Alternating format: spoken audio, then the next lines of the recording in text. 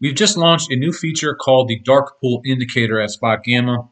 And what this does is it shows you the amount of activity taking place in off-exchange venues called dark pools.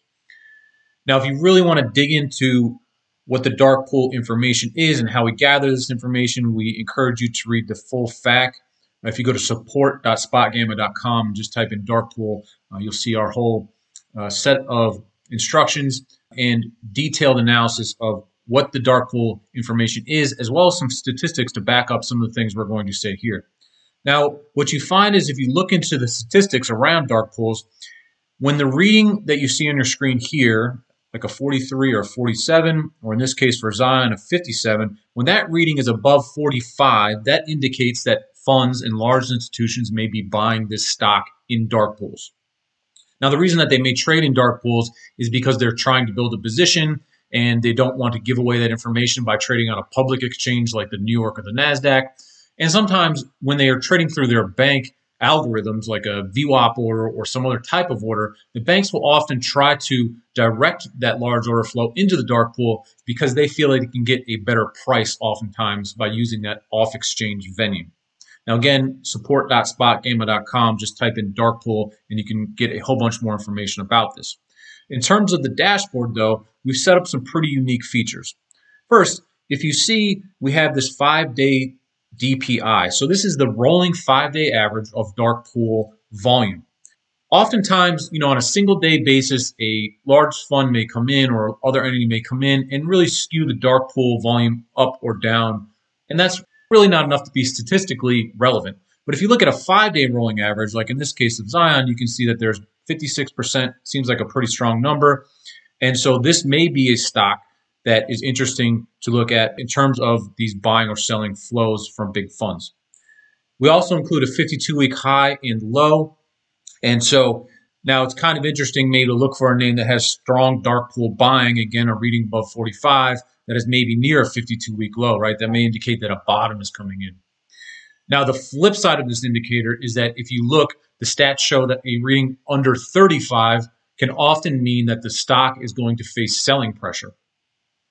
So if you find a stock that is maybe at a 52-week high with a DPI rating of 35, that can tell you that, hey, funds are now selling this thing, right? Or they're not interested. Obviously, it doesn't have to be at a 52-week high or 52-week low. It's simply an example of how you may look to use this information. So if you click these two filter buttons, what you'll find is that we actually filter this information out for you. So if you're looking for some dark pool readings that are bullish, click this filter button, and this will show you all stocks that have a 5-day and today's DPI over 45, and then you can flip to a bearish filter, which shows you under 35. So we're trying to make it very easy for you to parse through this information and find this data. The other column, which is unique that we include, is this percent DPI volume. Now, what this does is it tells you how much dark pool volume is taking place versus all exchanges. But sometimes we even see something like 100 shares print in a dark pool, and the stock only trades 500 shares across all exchanges, so it has a great dark pool reading. And that's not really, obviously, statistically relevant.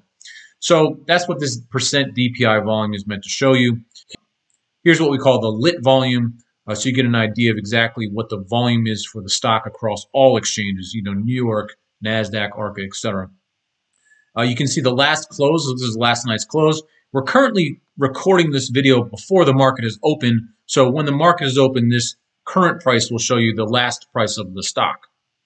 If you want to search for a specific name, you can simply come into the symbol field, type in, say, Apple, and you can see exactly what the dark pool volume is for that stock. Now, we've also included a pretty neat feature which breaks things down by sector. And we think this is particularly interesting now with all the sort of shifts in policies, support from federal stimulus and tax packages and infrastructure packages, et cetera, to see how things are changing across the landscape of sectors. So, for instance, looking here, you can see that there's a pretty strong reading in the transportation sector. If you were to scroll over to, say, public utilities are maybe a little bit weaker, basic industries are a little bit weaker. So you can get an idea of maybe where flows are coming in from a sector on an average sector basis. So if you go to spotgamma.com and you get a free 5-day trial, you can try out this dark pool page. There's also, again, a whole bunch of information on the FAQ, which is available to everybody at support.spotgamma.com. We also have our Equity Hub indicator. And if you get the free 5-day trial, we also send out 2 daily notes every single day, which analyze the markets for you, particularly the index and the index options setup. If you have any questions, please send us a note at info@spotgamma.com. You can also reach us at SpotGamma on Twitter. Thanks.